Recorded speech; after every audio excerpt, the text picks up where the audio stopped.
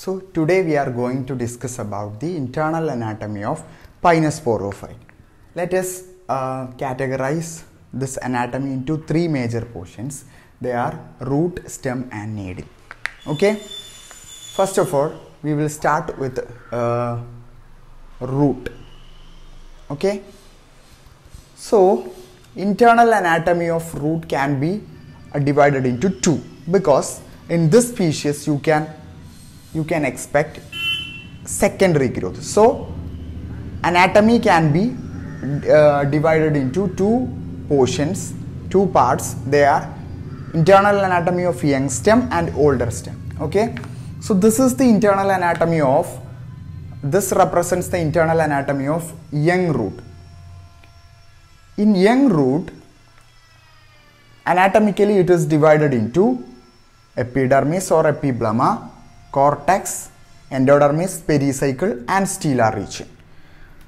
So epiblema is the outermost layer which has root hairs. This layer may have the associations with fungi. Okay, mycorrhizal associations can be seen. Below to this epidermis is cortex, which is a broad one, followed by the endodermis and pericycle. And vascular tissues, coming to the vascular tissues, here it is exarch in condition, as this is a root. Xylem is exarch and phloem can be seen in between. The shape of the xylem will be a Y-shaped or forked line. Forked. Okay. In that forked region you can see resin canals. And in the younger stem you can see a well-defined pith. But this pith may be absent in the older ones when secondary growth നടന്നിട്ടുണ്ടെങ്കിൽ. Okay. But this is about the internal anatomy of young stem. Coming to the second portion, that is secondary growth in root. So it is similar to dicot root, and you can see this is the representation of secondary growth in root. A cambial strip arises just below the phloem. Okay, this will cut secondary xylem towards inside and secondary phloem towards outside. Okay, then cells of the pericycle opposite to this forked xylem, ഈ xylത്തിന്റെ ഇങ്ങനെ fork ചെയ്തിട്ടുള്ള xylത്തിന്റെ opposite ഉള്ള pericycle cells will become meristematic and will attain cambial activity, and this will also cut secondary xylem towards inside and secondary phloem towards outside. Later, these two cambial strips joins together to form a wavy cambial ring. ഒരു wavy ആയിട്ടുള്ള ഒരു cambial ring form ചെയ്യും.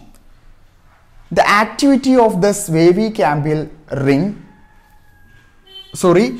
in this region, അഥവാ ഫ്ലോയത്തിൻ്റെ നേരെ താഴെയുള്ള റീജിയനിൽ this cambial strip produce more secondary xylem towards inside and less secondary phloem towards outside.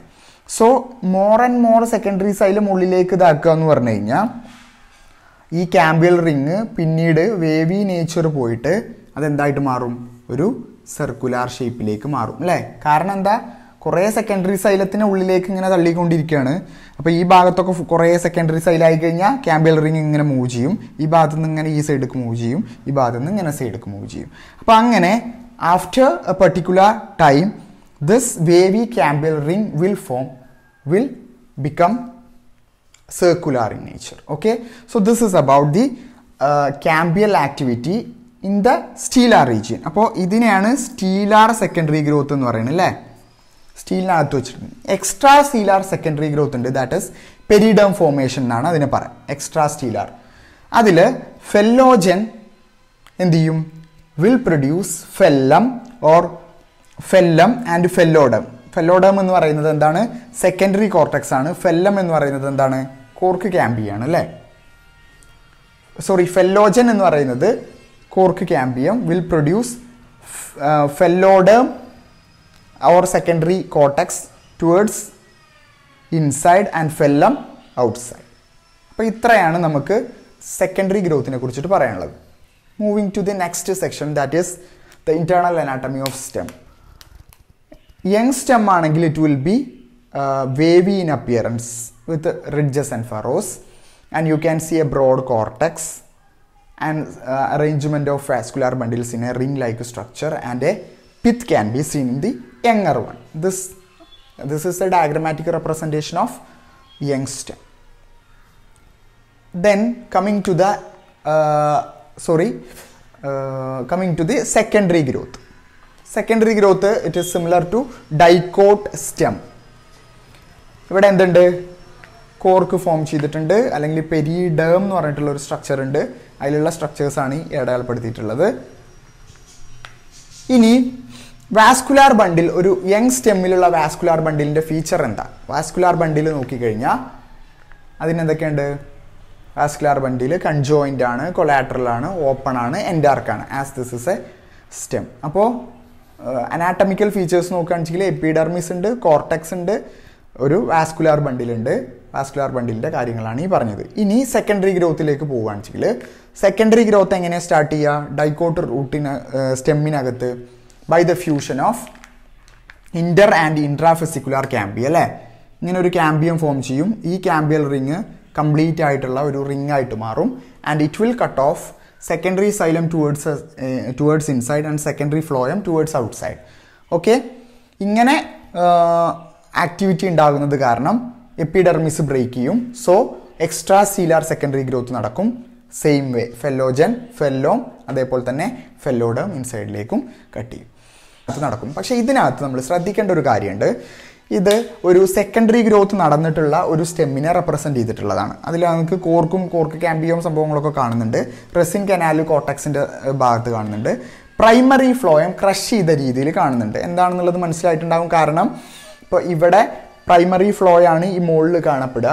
ഈ സാധനത്തിനെ സെക്കൻഡറി ഗ്രോത്ത് നടക്കുമ്പോൾ ക്യാമ്പിയൽ റിങ് പ്രൊഡ്യൂസ് ചെയ്യുന്നത് വഴി സെക്കൻഡറി സൈലം ഇൻസൈഡിലേക്കും സെക്കൻഡറി ഫ്ലോയും പുറത്തേക്കും ഇതാവുമ്പോൾ ഈ സാധനം പുറമേക്ക് കോർട്ടെക്സിൻ്റെ ഭാഗത്തേക്ക് ഇങ്ങനെ സെക്കൻഡറി ഫ്ലോയും മൂവ് ചെയ്ത് അവിടെ വെച്ചിട്ട് ക്രഷ് ചെയ്ത് പോകാം. അതാണ് ഇവിടെ ഒരു 1 to 2 ലെയറിൽ ഞാൻ റെപ്രസെൻറ്റ് ചെയ്തിട്ടുള്ളത്.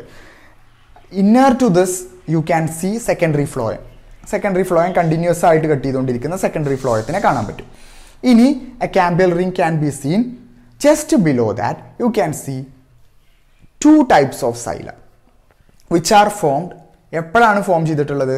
Which constitute an annual ring.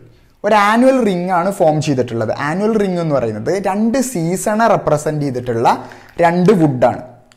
a wood which is formed in 2 seasons. 2 സീസണിൽ ഫോം ചെയ്തിട്ടുള്ള ഒരു വുഡിനെയാണ് ഒരു ആനുവൽ റിംഗ് എന്ന് പറയുന്നത്. അപ്പോൾ സ്പ്രിങ് സീസണിൽ ഫോം ചെയ്തിട്ടുള്ള വുഡിനെ സ്പ്രിംഗ് വുഡ് എന്നും ഓട്ടം സീസണിൽ ഫോം ചെയ്തിട്ടുള്ള വുഡിനെ ഓട്ടം വുഡ് എന്നും പറയുന്നു. അപ്പോൾ ഈ സ്പ്രിംഗ് വുഡും ഓട്ടം വുഡും കൂടിയും കമ്പൈൻ ചെയ്ത് കഴിഞ്ഞാൽ you will get annual ring. And the features of the spring would and ഓട്ടം would is represented in this diagram it self. നോക്കി വെക്കുക, സ്പ്രിംഗ് വുഡ് എന്ന് പറയുന്നതിന് ഞാൻ ട്രക്കീഡ്സ്, കുറച്ച് ബ്രോഡായിട്ടുള്ള ട്രക്കീഡ്സ് ആണ് വരച്ചിട്ടുള്ളത്. ഓക്കെ, അതാണ് ഇതിൻ്റെ ഫീച്ചർ. ഓട്ടം വുഡിൻ്റെ നോക്കിയേക്ക് ട്രക്കീഡ്സിനെ വരച്ചിരിക്കുന്നത്, സൈലത്തിൻ്റെ എലമെൻ്റ് ആണല്ലോ ട്രക്കീഡ്. ട്രക്കീഡിനെ വരച്ചിരിക്കുന്നത് വളരെ നാരോ ആക്കിയിട്ടാണ് വരച്ചിരിക്കുന്നത്. അപ്പം അത് തന്നെയാണ് ഇതിൻ്റെ പ്രത്യേകത. ഓട്ടം വുഡ് എന്താ, സ്പ്രിംഗ് വുഡ് എന്താണെന്നുള്ളത് നോക്കാം. ഓട്ടം വുഡ് എന്ന് പറഞ്ഞു കഴിഞ്ഞാൽ അതിനകത്ത് സ്മോൾ ട്രക്കീഡ്സ് ആയിരിക്കും, അതിന് സ്മോൾ ബോർഡേഡ് പിറ്റ്സ് ആണ് ഉണ്ടാവുക. സ്പ്രിംഗ് വുഡ് ആണെങ്കിൽ അതെങ്ങനെയായിരിക്കും? ബ്രോഡ് തിൻവോൾഡ് ആയിട്ടുള്ള ട്രക്കീഡ്സ് ആയിരിക്കും, അതിനകത്ത് ലാർജ് ബോർഡേഡ് ആയിട്ടുള്ള പിറ്റ്സുമാണ് ഉണ്ടാവുക. പിറ്റ്സ് എന്താണെന്നുള്ളതൊന്നും ഞാൻ എക്സ്പ്ലെയിൻ ചെയ്യുന്നില്ല, അതൊക്കെ നിങ്ങൾക്ക് അറിയേണ്ടതാണ്. നെക്സ്റ്റ്, ഇങ്ങനത്തെ ടൈപ്പ് ഓഫ് ഫുഡിനെയാണ് പിക്നോസൈലിക് വുഡ് എന്ന് പറയാം. സൈക്കസിൻ്റെ കേസിൽ മാനോസൈലിക് ആണെന്ന് പറഞ്ഞു. ഇതിനെയാണ് പിക്നോസൈലിക് വുഡ്, അഥവാ 2 സീസണിൽ 2 ടൈപ്പ് ഓഫ് ഫുഡ് പ്രൊഡ്യൂസ് ചെയ്യുകയാണെന്നുവെച്ചെങ്കിൽ ഓട്ടം വുഡും സ്പ്രിംഗ് വുഡും ആയിട്ട് ഉണ്ടെങ്കിൽ ആ ഒരു കണ്ടീഷനെയാണ് പിക്നോസൈലിക് വുഡ് എന്ന് പറയുന്നത്. അപ്പോൾ ഇതിൻ്റെ ഒരു പ്രത്യേകതയാണ്. ഓട്ടം വുഡും സ്പ്രിംഗ് വുഡും പരീക്ഷയ്ക്ക് ചോദിക്കുന്നതാണ്. And one more peculiarity is there, you can see balls of Sanio. അതെന്താന്നുള്ളത് ഞാൻ എക്സ്പ്ലെയിൻ ചെയ്തുതരാം നെക്സ്റ്റ്. ഇനി താഴേക്ക് ഇങ്ങനെ നോക്കിക്കഴിഞ്ഞാൽ നമുക്ക് ഈ വാസ്കുലാർ ബണ്ടിൽസിനെ കാണാൻ പറ്റും. ഏറ്റവും താഴെ റെപ്രസെൻറ്റ് ചെയ്തിട്ടുള്ളതാണിത്.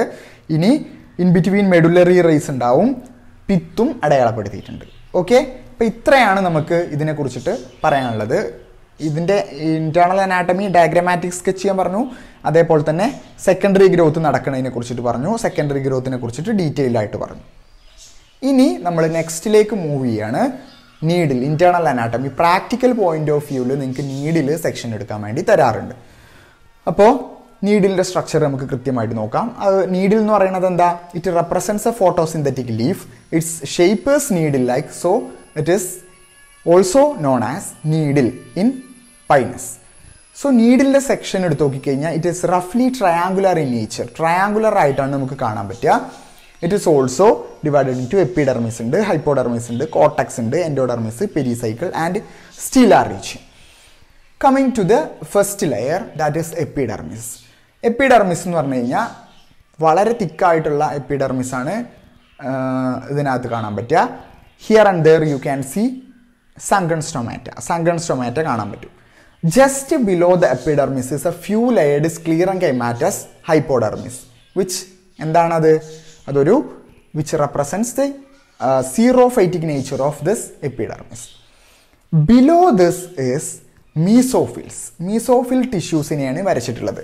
ഒരു ടിപ്പിക്കൽ ആയിട്ടുള്ള ഒരു മീസോഫിൽ ടിഷ്യൂ അല്ലെങ്കിൽ മീസോഫിൽ സെൽസിനെ എടുത്ത് നോക്കിക്കഴിഞ്ഞാൽ it will be like this.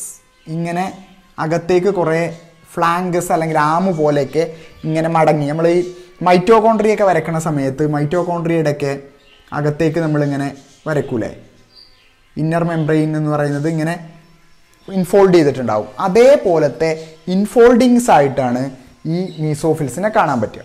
അപ്പോൾ എന്തുകൊണ്ടാണ് അത് അങ്ങനെ ഒരു സ്ട്രക്ചർ അറ്റൈൻ ചെയ്തിട്ടുള്ളത് എന്ന് ചോദിച്ചു കഴിഞ്ഞാൽ മാക്സിമം ഫോട്ടോസിന്തസിസ് നടത്താൻ വേണ്ടിയിട്ടാണ്. ഒന്ന് നോക്കുക, നമ്മളെ അടുത്തുള്ളത് ഒരു നീഡിൽ എന്ന് പറയുന്ന സാധനത്തിൻ്റെ ഷേപ്പ് ഏകദേശം ഇങ്ങനെയായിരിക്കും, ഒരു നീഡിൽ പോലെയാണ്. അതിനകത്ത് മാക്സിമം ലൈറ്റ് ഹാർവെസ്റ്റ് ചെയ്ത് കഴിഞ്ഞ് കഴിഞ്ഞാൽ എന്ത് നടത്തുള്ളൂ? ഫോട്ടോസിന്തസിസ് വളരെ എഫക്റ്റീവായിട്ട് നടത്താൻ പറ്റുള്ളൂ. അപ്പോൾ അതിന് വേണ്ടിയിട്ടാണ് മാക്സിമം ഫോൾഡ് ചെയ്തിട്ടും ഇങ്ങനെയൊക്കെയുള്ള രീതിയിലാണ് കാണപ്പെടുന്നത്. ഇങ്ങനെ ഫോൾഡ് ചെയ്തിട്ടുള്ള മീസോഫിൽ ടിഷ്യൂസിനെ ആംസ് അല്ലെങ്കിൽ ഫോൾഡിങ്സ്, ഫ്ലാഞ്ചസ് എന്നൊക്കെയുള്ള രീതിയിലാണ് അറിയപ്പെടുന്നത്. ആംസ് എന്ന് പറയാറുണ്ട്, ഫോൾഡിങ്സ് എന്ന് പറയാറുണ്ട്. ഇത് വളരെ ഇമ്പോർട്ടൻ്റ് ആയിട്ടുള്ള ഒരു പെക്യൂലിയാരിറ്റിയാണ്. നമുക്ക് ഈ പൈനസിൻ്റെ നീഡിലിൻ്റെ ഐഡൻറ്റിഫിക്കേഷനിൽ വളരെ ഇമ്പോർട്ടൻ്റ് ആയിട്ടുള്ള ഒരു ഫീച്ചറാണിത്. Inner to the cortex എൻഡോഡെർമിസ്. എൻഡോഡെർമിസ് വളരെ പ്രോമിനൻ്റ് ആയിട്ട് കാണാൻ പറ്റും, followed by A few layers of pericycle. And you can see internally ഒരു സ്ക്ലീറോട്ടിക് ബാൻഡ് ഉണ്ട്. ആ ബാൻഡിൻ്റെ താഴെയായിട്ട് നമുക്ക് വാസ്കുലാർ ബണ്ടിൽസ് കാണാൻ പറ്റും. സൈലം ഉള്ളിലേക്കും ഫ്ലോയം പുറത്തേക്കും ഇൻ ബിറ്റ്വീൻ ഒരു ക്യാമ്പിയൽ സ്ട്രിപ്പും ഉള്ള രീതിയിലാണ് വാസ്കുലാർ ബണ്ടിൽസിൻ്റെ അറേഞ്ച്മെൻ്റ് ഉള്ളത്. അപ്പോൾ ഇത്രയാണ് നമുക്ക് ഇൻറ്റേർണൽ അനാട്ടമി ഓഫ് നീഡിൽ പറയാനുള്ളത്.